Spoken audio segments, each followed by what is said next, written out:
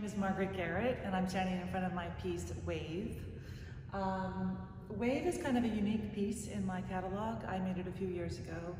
Until that point, I had been mostly doing work in 2 dimensions, paintings, works on paper, and I had really wanted to move into exploring some work in a 3rd dimension.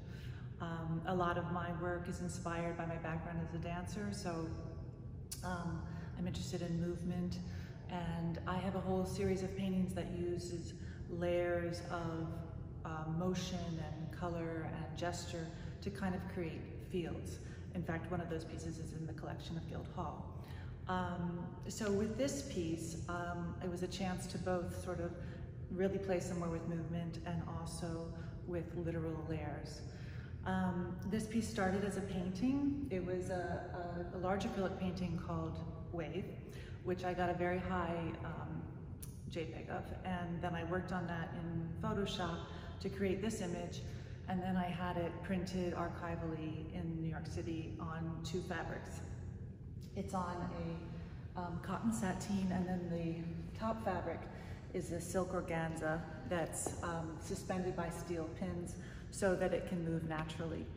I liked the silk organza a lot because of the transparency, the way that it enhances the colors as you see through, but also because of the quality of movement.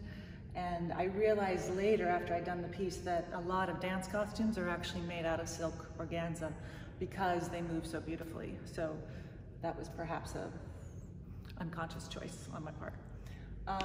And then the imagery, of course, you know, I live out here, I work, my studio's right on the water. I see it all the time, so it permeates my, my psyche.